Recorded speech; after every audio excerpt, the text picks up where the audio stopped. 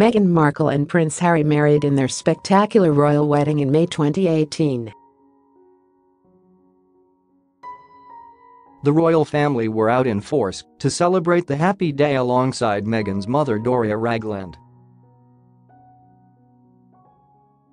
Prince Charles was widely commended for the way he chaperoned Ms Ragland and walked her daughter, the Duchess of Sussex, down the aisle. Queen Camilla, royal expert claims Camilla should be Queen Kate Middleton ROW. How William was forced to take orders on wedding. However, a body language expert argued that he and Camilla seem awkward and excluding on big royal occasions like the Duke and Duchess of Sussex's wedding. The Duchess of Cornwall, in particular, had a moment that caused Kate Middleton to give her a sideways glance, expert Judi James adds. Speaking on podcast Pod Save the Queen, in an episode which aired in June 2018, she said, "I think Camilla was one of the ones, when the Bishop Michael Curry was talking, she seemed to be looking down under her huge hat. I noticed that Kate did give her a sideways glance, as if to say we're all enjoying this." She also shared her opinion that big occasions like the royal wedding do not suit the couple, who seem to exclude the crowd with their body language.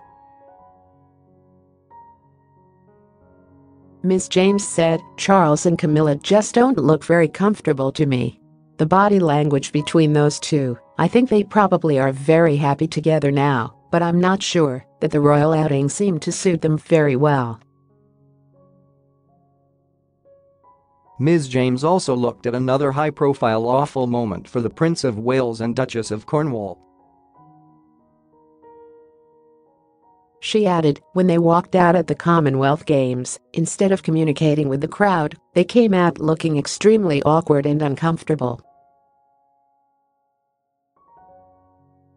They do this thing where they mutter out of the corner of their mouths to one another, which is so excluding of the audience and the crowds.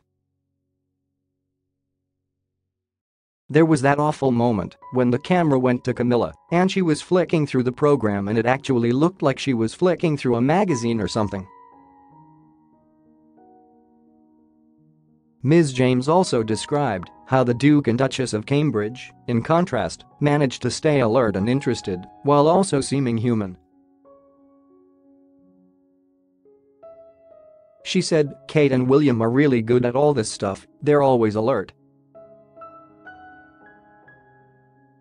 The older generation, I think they're better when they go out on smaller outings, but there's something about the big occasions